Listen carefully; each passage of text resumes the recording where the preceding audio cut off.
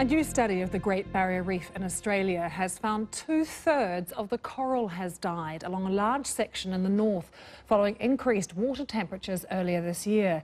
Now, the mass bleaching event struck in the most pristine part of the reef. Our correspondent, Will Griffith, was given exclusive access to see the research take place. The planet's largest living structure, struggling for survival. This coral should be alive with colour, but it's bleached and barren. These scientists are part of a team that's assessed the health of the entire Great Barrier Reef, an area bigger than Britain, and here the prognosis is poor. On average, 2/3 of the coral in the northern section has died. I've been coming here for 20 years and to see it in this state is just, devastating. In April, there was a hell of a lot of colonies up in that area. They were bleached, they were badly bleached, some were already dying, and now we go back and there's just no corals.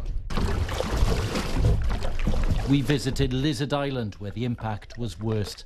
For 3 months, water temperatures were at least 1 degree Celsius above average, enough to cook some of the coral and make others starve after expelling the colourful organisms which convert sunlight to food.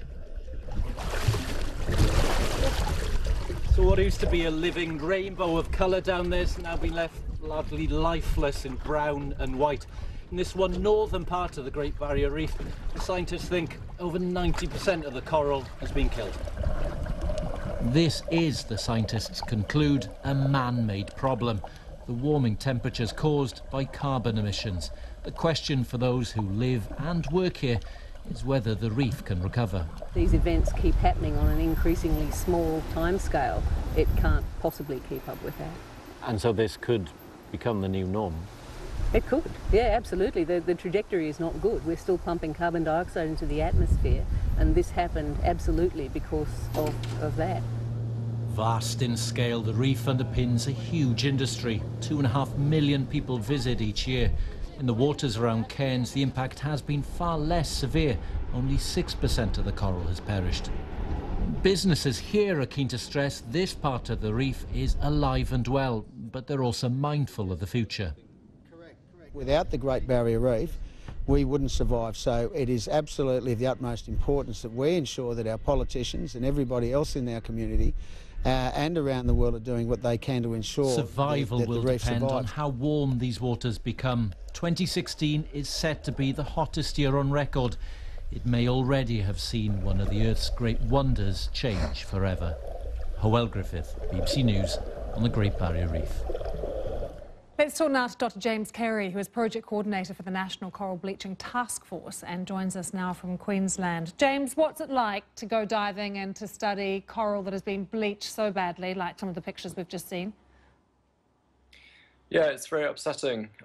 I saw it from the air in March and April when I did aerial surveys over the entire length of the reef, and to go into the water and see graveyards of coral reef after reef is pretty upsetting, to be honest with you.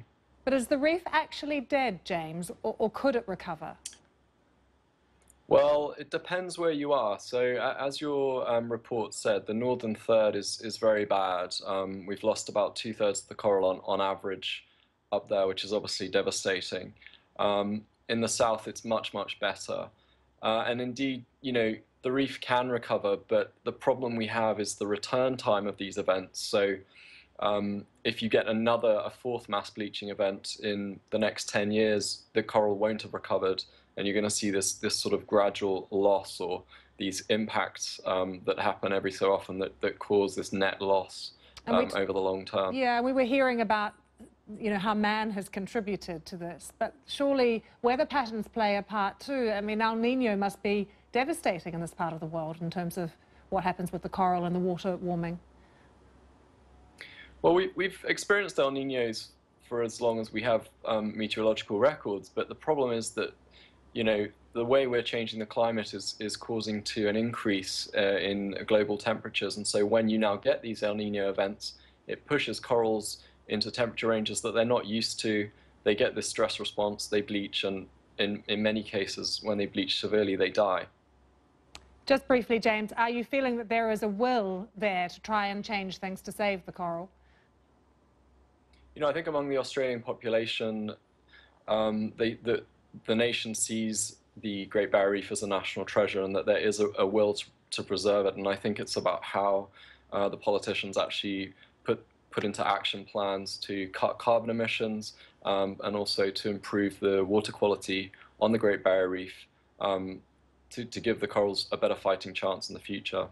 Dr. James Kerry, thank you for joining us from Queensland.